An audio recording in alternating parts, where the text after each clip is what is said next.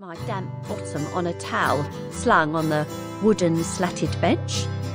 I'd only spoken to her the day before, and I knew there was nothing on the horizon, though there had been.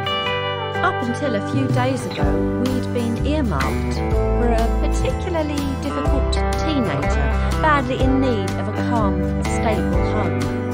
But as often happens in fostering, there was a game changer. Just a day before all concerned were due in court, a grandparent had kindly stepped forward to offer to take the child in, and so the case had been dropped, and to the great relief of all concerned. So we were expecting a lull now, hence all the me time. Till another long-term placement came up, we were only really doing respite, and that mostly for our most recent child, Milla, who was now in a residential school and with a new primary carer, Mavis. I know, Christine replied, and I'm so sorry to bother you in the middle of your swimming, but that mini break you said you and Mike were hoping to jet off on, have you booked anything yet? I immediately wished we had, because I had a hunch I knew what was coming.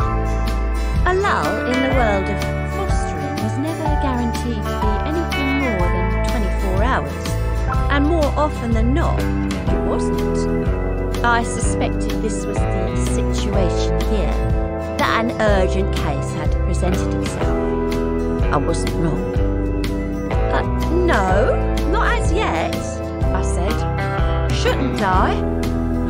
Possibly not, at least if you're up for taking a child on.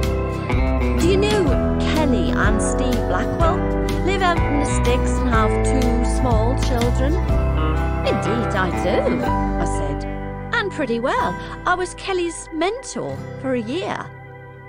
Mentoring had always been the unofficial practice in fostering, but over the last couple of years it had become an even more important part of the process, one in which longer-term, more experienced carers were expected to take on the role of mentor to new carers just coming into the field.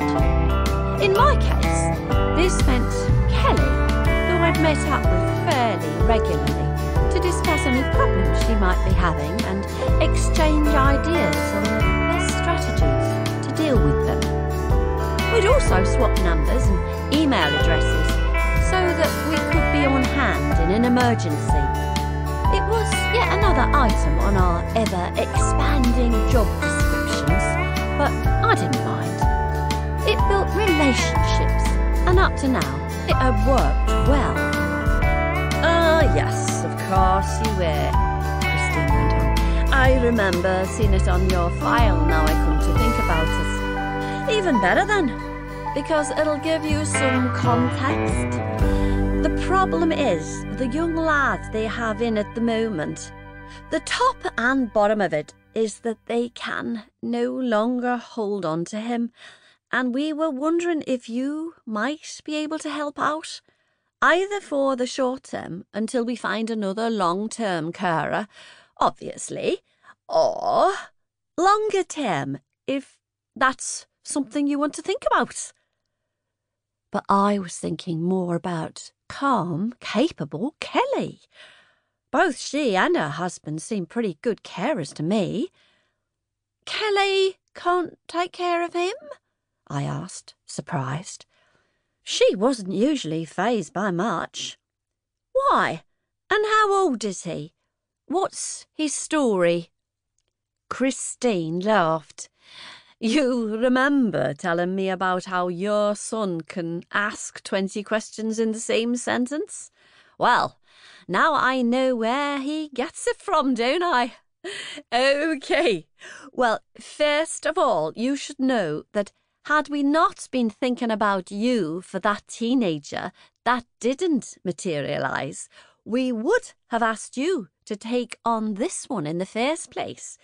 He's a little lad called Sam Goff.